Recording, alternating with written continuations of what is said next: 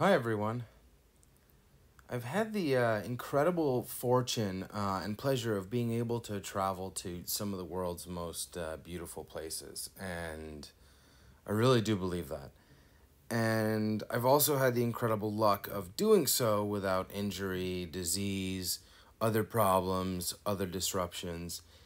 And I've done it all, though. I don't just stay in my hotel room and do nothing. I mean, I've taken mopeds through Vietnam, through some hairy spots in forests, through mountains.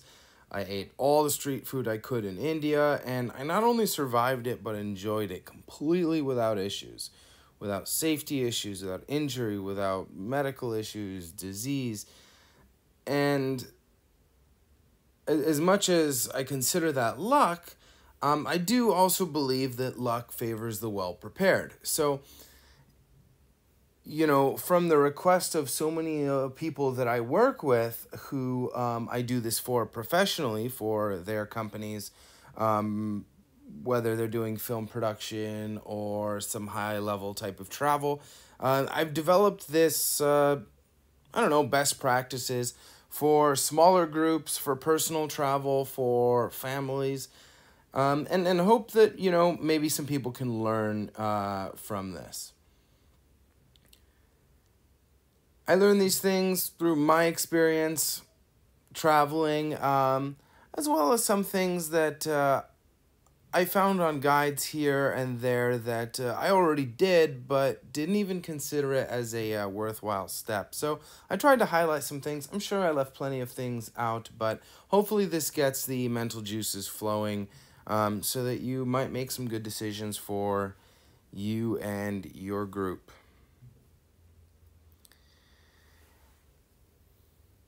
So I try to talk about this in a very professional way, in the way that I would do for work. I really believe a structured approach to risk management is a best practice for groups or families to stay safe, even in your own hometown, but especially when traveling.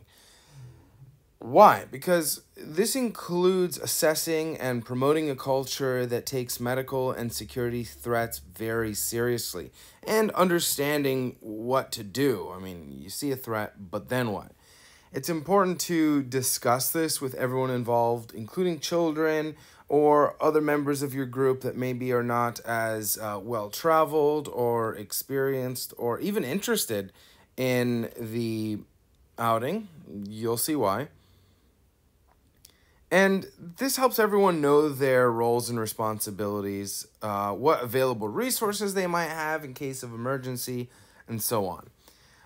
I really think family need a support structure that includes not only an itinerary that everybody knows and everyone is aware of, good communication avenues, a nice culture where people feel comfortable asking questions, especially when traveling abroad. Consider sharing your locations with each other if you have that ability on your phones. Checking in frequently if there's any sort of intended or unintended separation, such as somebody going to one shop while somebody goes to another shop. And always know your local emergency numbers for police and medical. Okay? While it might not be necessary for, family in certain super popular tourist hotspots, conducting realistic simulation exercises and having flexible plan are key components of a well-structured approach to risk management.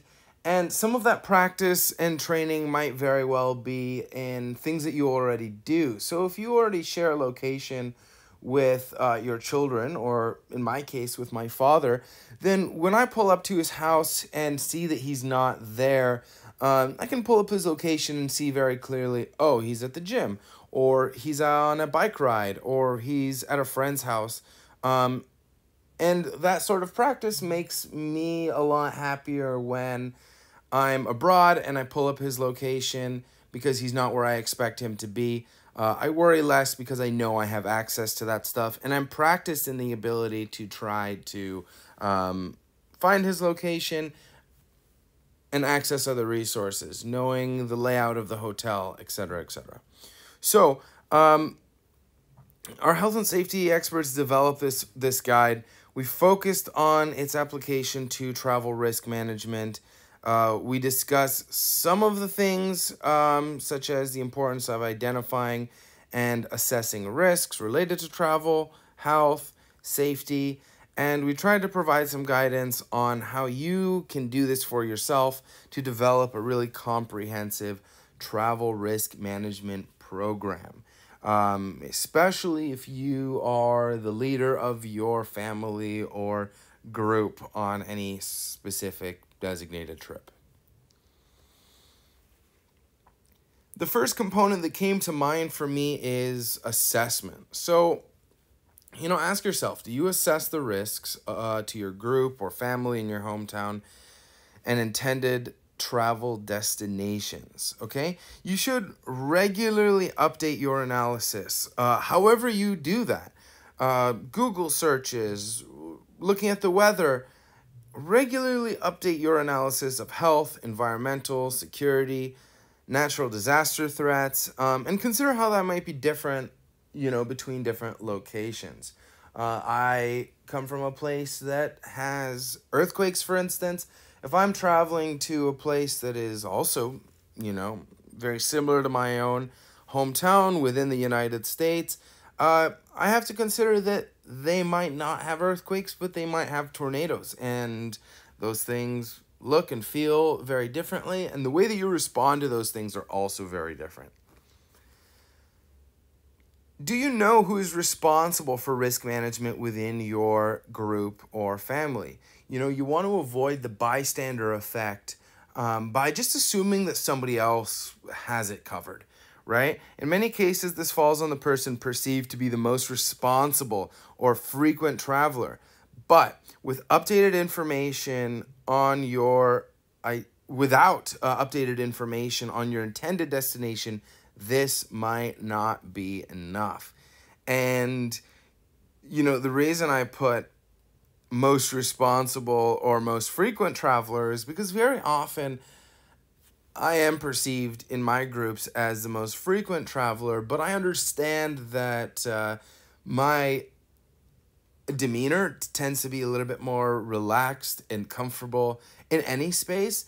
And so people sometimes, especially people that I know that are a little bit more anxious than me, perceive that as being a little bit too lackadaisical and not really, fully appreciating potential issues or threats, even though I do. And so other people may bring up concerns that even the most experienced travelers may not think of. After assessment, which you want to encourage everyone to do because they'll develop different things, you then want to discuss. Have you and other family members had a discussion about your own unique concerns? Oftentimes, as I said, the best assessors of risk are those who are not experienced travelers because they came up with things that might be very valid concerns. And sure, they might come up with stuff that's a total non-issue. But you want to encourage them and not make them feel bad for bringing those things up because they very well might hit on certain things that could be quite crucial to your planning process. These individuals may be reluctant to express their concerns unless they're given the avenue to do so, so make sure they feel comfortable in doing so. And don't let travel anxiety brew in your family or group, by creating this culture where the most anxious and worried people have to blindly trust in others, even if, those people are very trustworthy and are well-traveled, etc., etc. You want everybody to feel heard. You want everybody's concerns to be addressed. And if you can do that before you leave, perfect. Does your family or group understand how risks will be managed? You want to develop clear guidelines on how travel, health, security risks are managed, showing what mitigation efforts you think are necessary, and this really helps avoid panic at inappropriate times. Okay? This goes beyond just health and security, but just regular operational risks. Who do we talk to if we miss a flight? what do we do if the taxi that we planned for doesn't show up? Or, does this area have a rideshare service that we plan to use that works as a good backup? And is that rideshare service set up on our phones already? You want to consider assessing the quality of medical care at each destination, other types of accommodations, as well as access to, pharmacy or grocery stores, or whatever is of concern to you. Add it to the list, do a little bit of research. From there, we want to understand how to manage. Okay, do you understand the safety and security of your accommodations, your hotel? Health and safety risks of hotels and accommodations are really, really important. Okay, they should be checked ahead of planning. You should understand not only the reputation of that establishment, but also try to understand the safety of the area it is in. You don't want to feel like, you're locked into your hotel from sundown to sun up. Although in some destinations, this has happened to me, as a best practice, trying to get home before sunset. And, if it's an absolute necessity, understand that it's a risk. The comfort of a place that becomes so familiar to you that you're in and day out, that you sleep in, shower in, eat in, right, may create the sense of security that really is a false sense of security. And you may have to be very, very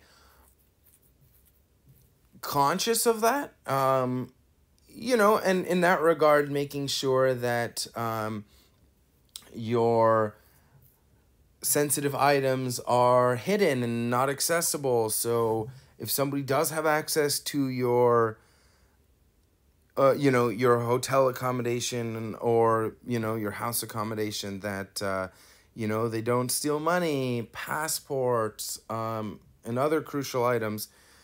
Just try your best to make sure that you're not an easy target. And there's certain things you can control and certain things you can't. And so I'm not saying, that you should try to control what you can't, but definitely plan for what you can. Review the flights for your family and group, to ensure minimal disruption. This is where, people have a lot of anxiety, and this is where a lot of hiccups first come about. On a most recent flight that I took, my first flight out of Los Angeles, of all places, was delayed 4 hours. And we sat there waiting and waiting and waiting, which caused me to miss my layover. And then when I was put on a second flight, which was thankfully the same day and not the next day, we were delayed due to wildfires at our destination a couple hours after that. Got there very, very late. And if I had a service that was going to pick me up, you have to plan so that this way you can let them know that you're going to be late, so that this way they don't leave you high and dry, especially if you don't have, other options like public transportation or rideshare in that region, or if you have so many bags that you really can't use those services anyways, right? So review your layover times and consider how the amount of bags and size of the airport might affect your transitions. Review your airline and flight statistics to assess the possibility of delay and what your likely next flight could be if you do miss a connection, right? Look at flight records from the previous week and see if they've relatively been on time. And consider that groups larger than 4 may require more time for all travel objectives, because sometimes they intend to stay together. And so when one person goes through security, they wait for the other 3, and then they load all of their stuff together, and they get in line together, and they go to food together. And these types of things, slow people down a little bit. Now, If you have travelers in your group with different itineraries, you want to review those separately, obviously, and ensure that, crucial first steps, such as like getting from your home to the airport, are not botched. So many times we have that sense of comfort in our hometown that we think, oh, no big deal, I'll get to the airport when I get to the airport. And it isn't until you get into the car that you realize a major accident has added an hour to your commute time. And a holiday that you had no idea about has added an hour to, the lines at security at the airport, right?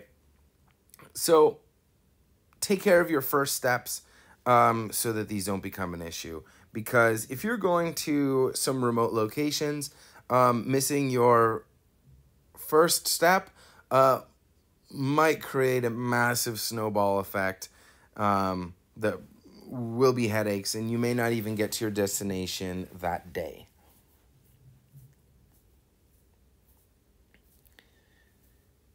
In the management criteria, the next thing we want to consider is assessing the fitness for travel of your family and group. Create some ideas for, what would be appropriate fitness, right? And I mean this in a variety of ways, okay? For example, the most obvious way is individuals who are out of shape should, begin some light to moderate exercise, especially before heading to a destination with a lot of walking or, increased altitude. Areas with minimal vehicular transportation where you'll have to rely on public transportation, places where it's hot, etc., right? Individuals with health conditions should consult their physician to ensure that they understand the possible increased risk, have the appropriate meds and treatments available to them, and affirm that it is safe for them to travel with their current health condition. Remember to check in with these individuals throughout the trip. It's good for them to inform the group leader, of these, potential concerns before the trip. And if you are the group leader, make sure you're checking in with them regularly. Make sure they feel supported. Now, how will your family and group understand and manage their existing health issues while away from home? Each individual, as well as a group leader, should have guidelines to manage chronic and acute health conditions, taking into account the destinations, as they may be different. Health risks in those places. Health risks unique to each individual and the standard of care. Understand how these might affect existing health issues. And if you are a group leader in the sense that you are the head of your household, or you are just generally in charge of these types of activities, I strongly encourage you to take a first aid and CPR course and familiarize yourself with some emergency procedures. Super handy, can't state that enough. And so now we move in towards the end. We talk about education. Does everyone in the family or group understand the destination-specific risks? Set time aside to discuss travel in this way. Oftentimes, one or two group leaders will discuss the entire means of the trip and everyone else just goes along. And while that's certainly nice and works well for some people, I encourage everyone to get together so that everyone has a very nice, clear-cut understanding of what's going on what day, not only the logistics, but the risks as well. And so I like to do that with shared notes. If everybody's on, an iPhone, shared notes work incredibly well so that you can update itineraries and update plans and activities from day to day, etc., etc. From there, we want to see, does everyone in your family or group understand how personal grooming and hygiene might be different in your destination? This is a huge one. Don't let your family or group be surprised by the lack of things like toilet paper or a standing toilet or the lack of privacy in a bathroom, right? And these are basic things, but, understand these ahead of time and prepare with, comfort items that you might need, such as toilet paper, hand wipes, and more, right? And don't forget to brush your teeth regularly, too.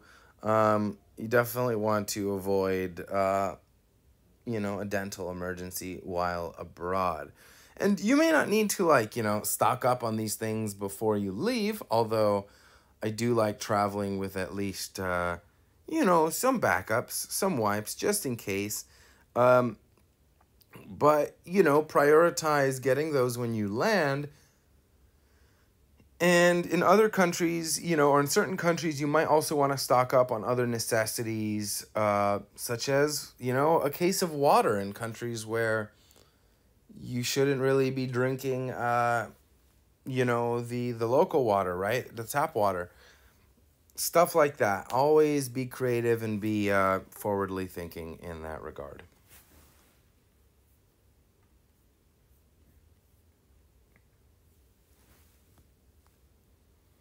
Now we move on to monitoring, all right? Do you have a tool in place which can locate your family or group?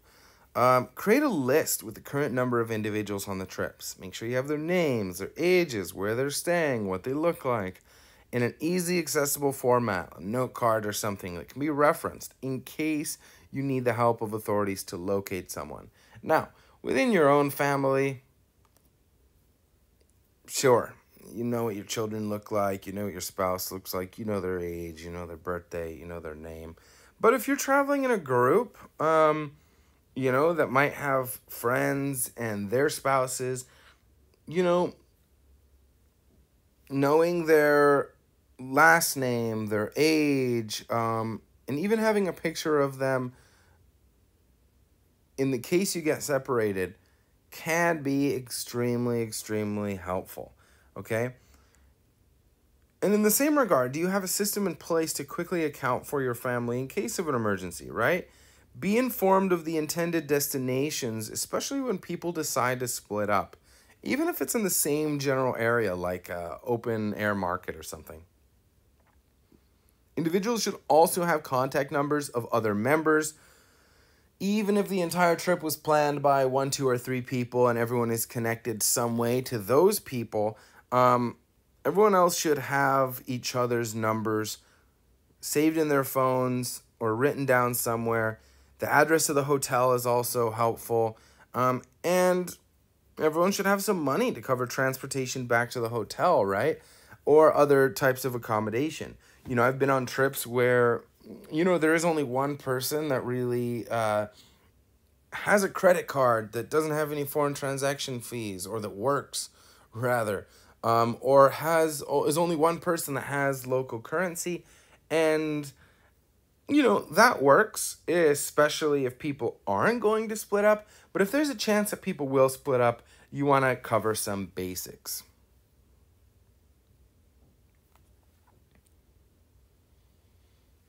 And so now we come down to personal responsibility. And most people would include that first, but I include it at the end. I think it makes more sense here because now we're going to cover things that could be covered as a group, but should absolutely be covered by the individual. Does your family or group know where they might be able to access advice and support before and during the trip? Okay? Now, while the overwhelming amount of planning and research from risk management may be handled by one person only, each individual should understand that they could do their own Google search and understand basic health and safety advice online. Cannot encourage that enough. Everyone should do their own research, bring interesting topics to discussion when the entire group gets together, right? Does your group have a plan to ensure the mental well-being of the family and group? Now, even short domestic travel, right, can create a normal amount of baseline anxiety. So consider how the uniqueness of your planned trip, the complexity of your travel, the nature of your destination, etc., may impact your family or group. Consider how pre-existing mental health conditions might be exacerbated by these differences and uncertainties. And you really want to encourage all individuals to take care of their mental health and check in with their healthcare providers as needed. With the growing popularity of online therapeutic and psychological care, you may have a lot more resources than travelers did previously, and this can be quite useful. So, lastly, do you have a system in place to ensure crucial items are not left behind? Okay?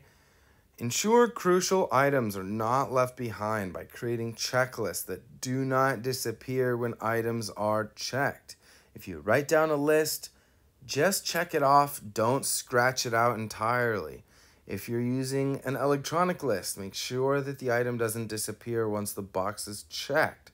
And this practice allows you to go through your checklist for a last-minute double check of items you are pretty sure you've already packed.